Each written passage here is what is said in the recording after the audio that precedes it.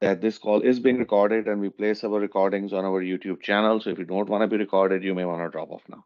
And with that, we have an exciting topic today, which is the preview of Azure Developer CLI. Okay, and we will. The goal is in this session to kind of discover what it is, and then go about a quick demo. Most it's going to be a demo heavy session. I'm going to talk a few minutes. I have a few slides, so just to a quick level set on that, and then we will move on. What is Azure Developer CLI? It's a open source tool to make it easier for developers to deploy their Azure resources and their code. So, I mean, you may want to ask, like, okay, I mean, why we need it? We have Bicep, we have Terraform, we have Azure CLI. So, first of all, it's built on top of the foundation of Azure CLI. Okay.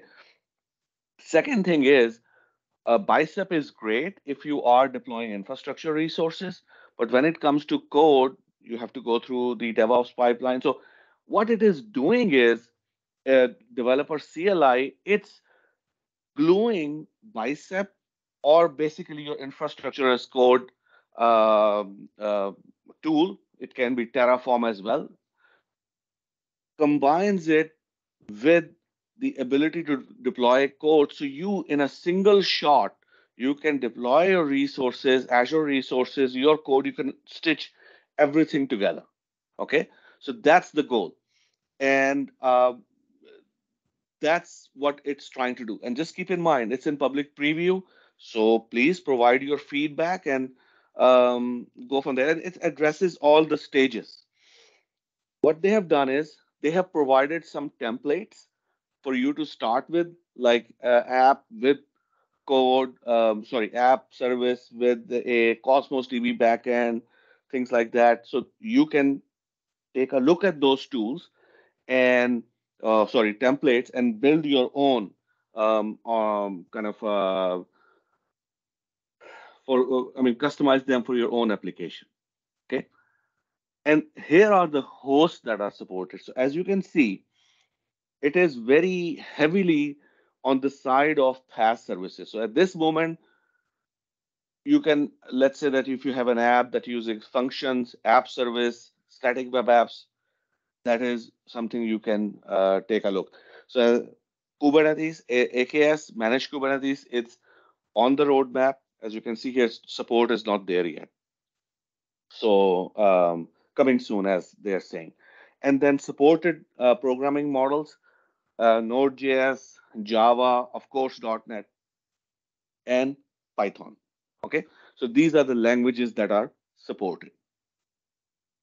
And so with that, and by the way, the default for infrastructure as code is Bicep. If you are not familiar with it, please search it in your favorite search engine. Azure Bicep, there's a lot of information available. We have already covered it in a previous Azure Power lunch session, so you can take a look at that as well. But as I said, this is not a session where we go deep in Bicep. Okay, so this is just an infrastructure as code tool. That's all there is to it. Okay, any questions before we jump into demo? Yok. So as I said, this is going to be a demo heavy session. So there are two ways to start with it. The first one is that what you do is you can take a template and modify it and use it for your own purpose. Second, you can start with basically,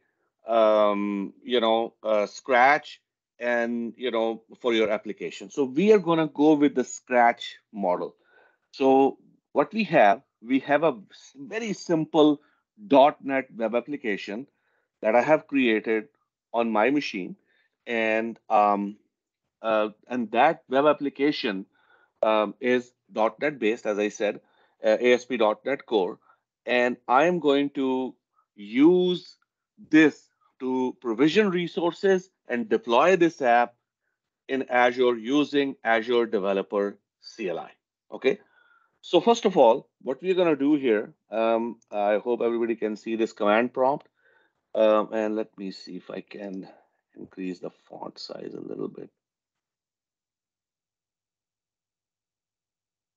Okay, I think.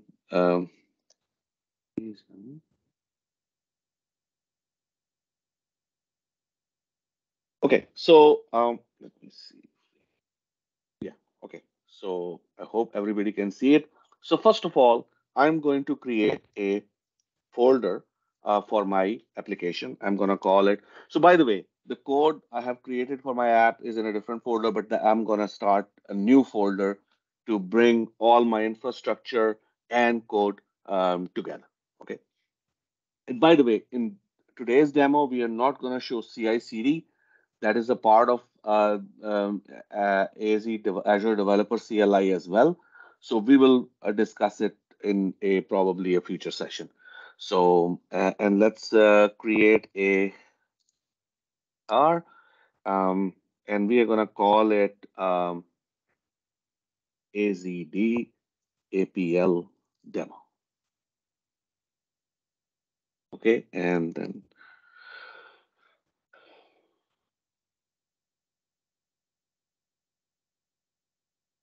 okay, we moved into the directory. So once we are in that directory, what we are going to do is um, there are two ways we can go about it. Okay, we can use directly go into VS Code and use that and the command prompt from there, or we can do it from here. So what I'm going to do is I'm going to go into VS Code and open this particular folder. Okay, so let me go into VS Code. I'm going to say open folder, and let's go in here. And there are so many folders. Let me go in that we just created.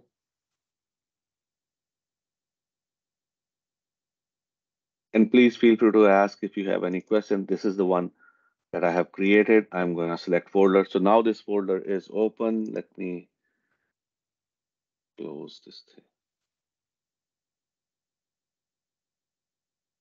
Give it a second.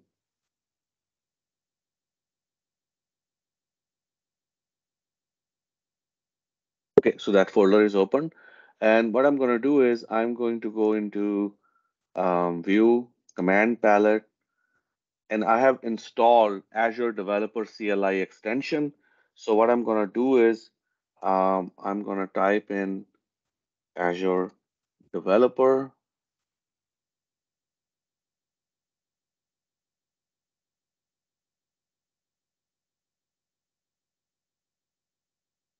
For some reason, this is running a bit slow. I'm not sure why. Okay, so let's try it again. Yes, I trust the authors.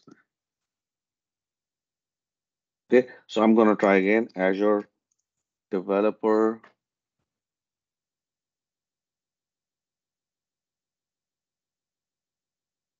Okay, so I think there is something going on here. So let's go with the command prompt option. By the way, you have to install Azure Developer CLI, and then you will have the AZD command. So if I type in AZD command, it will open it up and it will give you a different option like, hey, these are the different options. And what I'm going to do is I'm going to use, first of all, AZD init. Okay. And this will initialize my VS Code. Okay. So I'm going to go in and once I did the AZD init, it's initializing a new project and it's saying what template I want to use. And I'm going to use the empty template. That's it. And with that, it's going to create the minimal project files and we go from there. And we'll look at different files and what each file or folder kind of serves the purpose. It's going to ask me the environment name and I'm going to call it NZAPL demo 1. Okay, so that's the environment name. And yes, so basically it's picking this up and it's going to ask me for the Azure subscription. I picked up the Azure subscription, and that's it. It's going to ask the region. I picked up the region as well. And New project has initialized. So if we go into VS Code now, you see it has created a kind of a skeleton architecture. And if we go in here, this is the environment. You will see all the environment variables that we have created, name of the environment. And if you have multiple environments, you will have multiple folders here. Okay. Then we have this Azure.yaml. This is kind of where everything comes together. Like, I mean, you have your code, you have your infrastructure, everything comes together in this file. It has a structure, and you can look at it like how it is built up. Basically, you could define a name and then define like a service. What is your infra? What is your infra provider? And if it's Terraform or not, you will provide it here. Okay. So we are not gonna do anything here at this moment. First of all, we are gonna um, go in here and create a new folder, and we are going to, one second.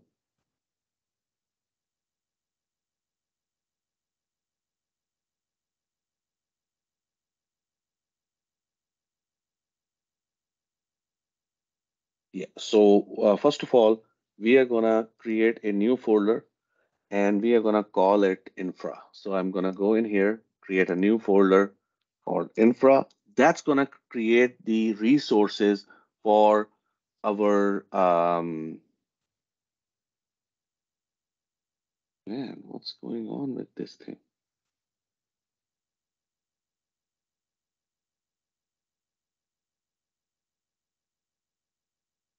Oh God, this is weird. Okay, let me. I think there is something wrong here. Not sure why it is taking so much time.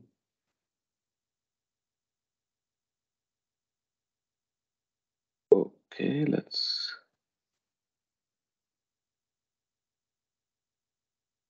Okay, so infra folder is created. Hopefully, the next one doesn't take that much time. And what we're gonna do is the next one is we're gonna create in that another folder um, called uh, core, and then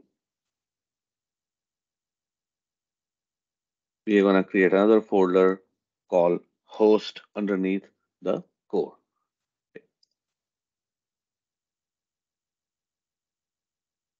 Oh man,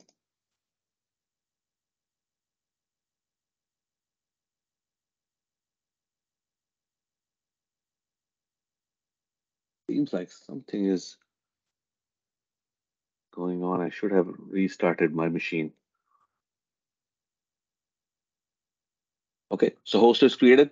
That's where all of our files for infrastructure will go. So we are going to go into that folder, and I am going to copy a couple of files, and I will explain it to you once I have copied them.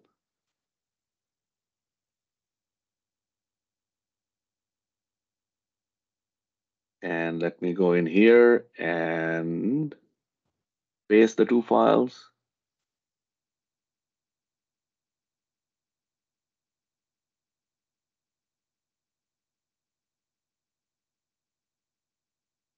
Oh, it's in the right directory.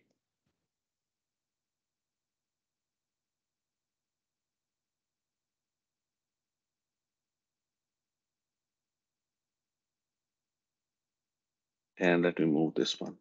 Okay. In the meantime, any questions, folks? So basically what's happening is these are the two files. One will create a app service plan. The other one will create an app service. So this is the resource definition for app service plan. And if you are familiar with Bicep, this is how it looks like. We are creating an app service plan and we are creating an app service. So that's that. So that's this part. Second thing we need to do is we need to add um, some of the other files that are used for like kind of a you know that we need to kind of glue everything together.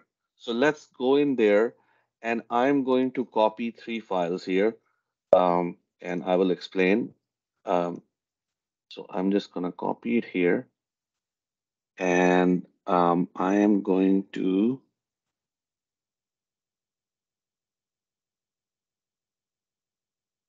and they will basically go into uh, infra level. Okay, so we are at the infra level. I'm going to copy 3 files here. Okay, so first file is very simple. This is just for abbreviation. Since we are going to be randomly generating the names of the resources, this is kind of and you can change it if you want to meet the requirements of your organization. Second thing, sorry, I'm going to go to parameters.json. This is the parameters. Basically, this is creating the parameters for deployment, for when the deployment is actually happening. And finally, this is the main.bicep file. This is the file which is creating the module, which is creating our infrastructure. So basically, it's going to create a resource group. It's going to create a web app, which is .NET Core 7.0, and this is all bicep. Okay, so this is all setting everything there. We are setting all that stuff up. Okay, and finally, what we need to do is we need to set up our source code. So that's so what we're going to do. We're going to click here. I'm going to add another folder at the same level as infra, and then I'm going to um, copy my entire web app into the src folder. Okay, so here we go. Let's paste it. It's going to take a second. So this is my web app, very simple web app. And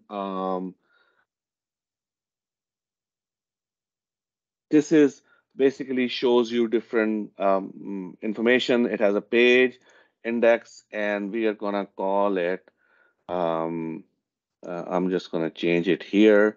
I'm going to call it Azure Power Lunch.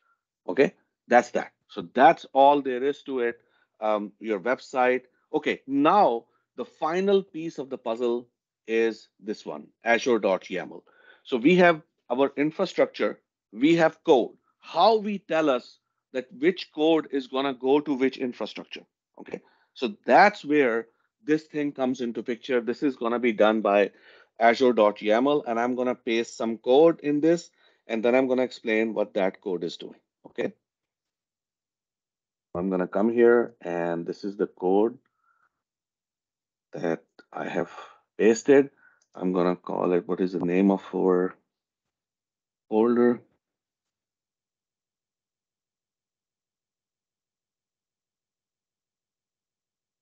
One. Okay, so we pasted everything here. So now, so what it is saying is you take your code and now you deploy it into the C# based app service. Okay, language is C#, the code, and the app service, that's the host that we are creating. So that's all there is to it. So now what we are going to do is run the AZD. So there are different commands. Let me just run the AZD command one more time to show you what different commands are. You have config, user configuration. You have the deploy, which deploy the code. We did was the init to initialize it. And of course, you have to do an AZD login. I already had login before, so that's why I don't have to log in. Otherwise, you have to log into Azure. Otherwise, if you try to run those commands, it will ask you to log in. Okay. Sorry, I missed that. I should have explained it there. And then we have AZD provision, which is going to be provisioning the Azure resources. So let's do it this way. You can either do AZD provision plus AZD deploy, or you can just do AZD up. But we're going to do it in pieces. So we're going to do AZD provision.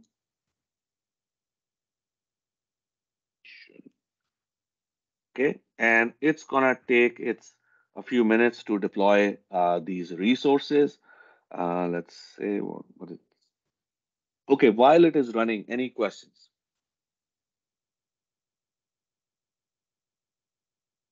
If there's any question in the chat window, please feel free to ask.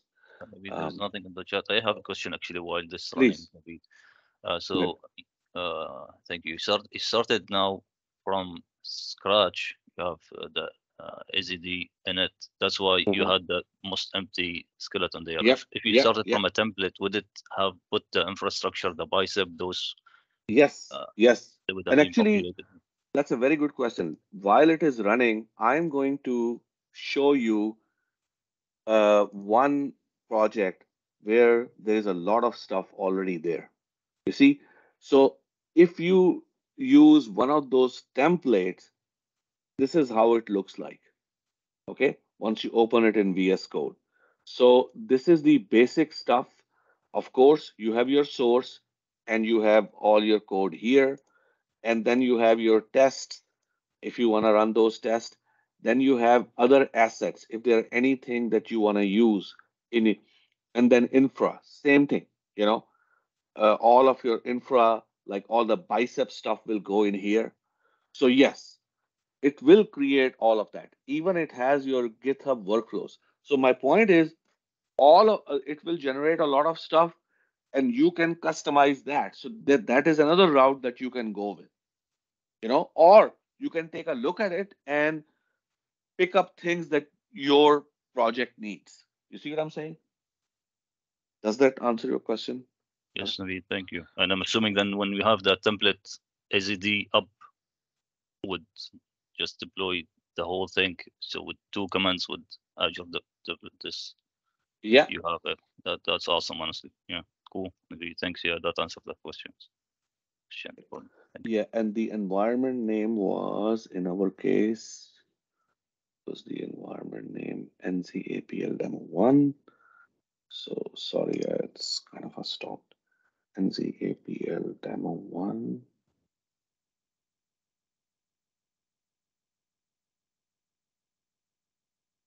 Okay, so it's creating resources. And by the way, um, while it is creating resources, I can show it to you. I have kind of the same mechanism since we only have 5 minutes. I have already have a resource that I have deployed, and let me show you the resource groups. First, let me increase the font size a little bit so everybody can see it better. Okay. Give it a second. Come on. Okay. So these are the resource group that I have deployed. I will show you some of the stuff that I have deployed in here we go. So this is what it will look like once it deploys it. It will show you a let it come up. It will show you the app service plan and the app service. Yeah, so it will show you the app service and the app service plan. Okay, so but there won't be any code in the app service if you just run provision. Okay, so now what we're gonna do is hopefully once this is finished, and we can go in and start the deploy process as well. Okay, so the deploy is very simple. You just do AZD deploy based on the YAML file, based on the location of your source code. It knows where to find the items that it has to deploy, and once it knows, it will start deploying that stuff. Okay, so let's see. Yeah, it's still running. But so what will happen is, let's go back here and open this web app. And this is the one that I have deployed. I'm not sure why it is so kind of, I mean, that's the beauty of the live demo, that sometimes you run things and those things are kind of a really, really slow. So,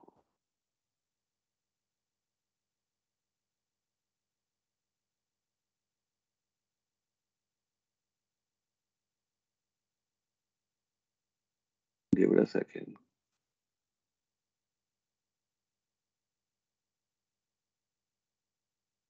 Oh, come on. Okay, so let's browse. So this is how it will look like. I mean, they will open up the page. As you can see, this is how the outputs are, and see if that is complete. Okay, that is complete. And what we can do is we can do an AZD deploy. So let's see.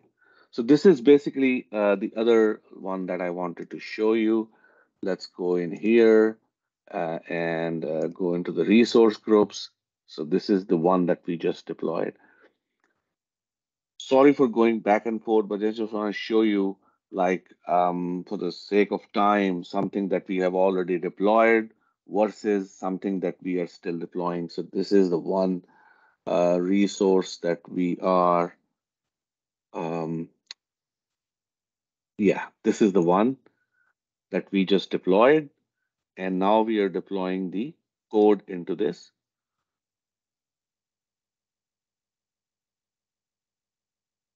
Yeah, there's some, I have to check. But in any case, I mean, this will be deployed into that. Since we have only 2 minutes, I want to show you how the deployments look like, how a complex deployment look like. Look at this.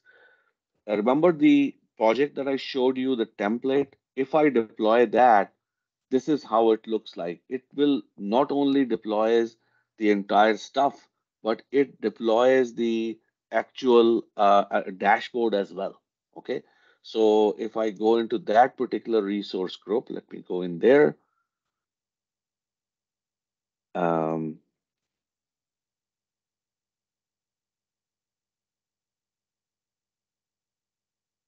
and so if I go into that particular resource group, this is the one. Look at how many resources it has deployed once it come up.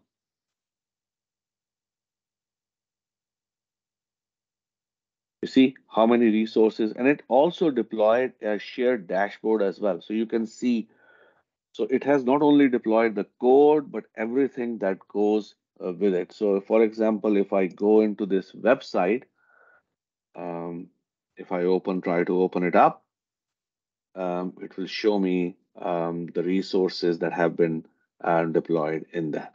So the point is, this is something that is there kind of to do, like, the make the developer's life easy, combining everything together through a simple CLI to deploy your resources as well as your code.